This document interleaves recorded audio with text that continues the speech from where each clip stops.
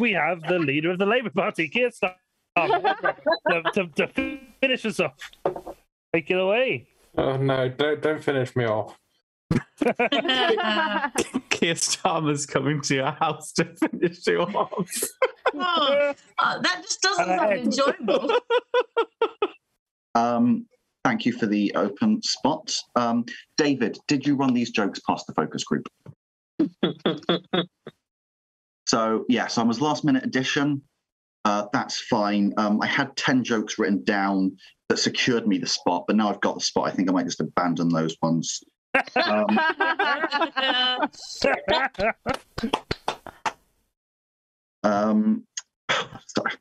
I feel like this joke just goes a bit too far. It's got the word resignation in. I know I've not really said that much yet, but I could go on for 2 hours. That's a conference speech joke there. And I'd like to finish up with a poem. The poem, this is Stopping by Woods on a Snowy Evening by Robert Frost. Whose woods these are, I think I know. His house is in the village, though. He will not see me stopping here to watch his woods fill up with snow.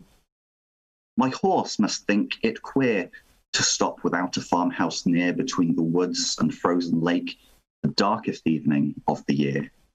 He gives his harness bells a shake to ask if there is some mistake. The only other sounds the sweep of easy wind and downy flake. But woods are lovely, dark and deep. I have promises to keep. What? Promises to what?